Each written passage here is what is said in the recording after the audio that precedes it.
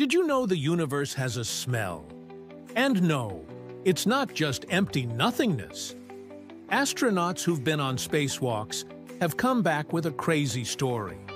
When they return to the space station and take off their helmets, their suits carry a distinct, sharp odor. What does space smell like?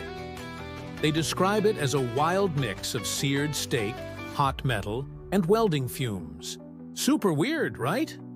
Scientists believe this smell comes from high-energy particles released by dying stars. These tiny particles, called polycyclic aromatic hydrocarbons, cling to their spacesuits. So, next time you're grilling a steak, you're getting a tiny whiff of the cosmos.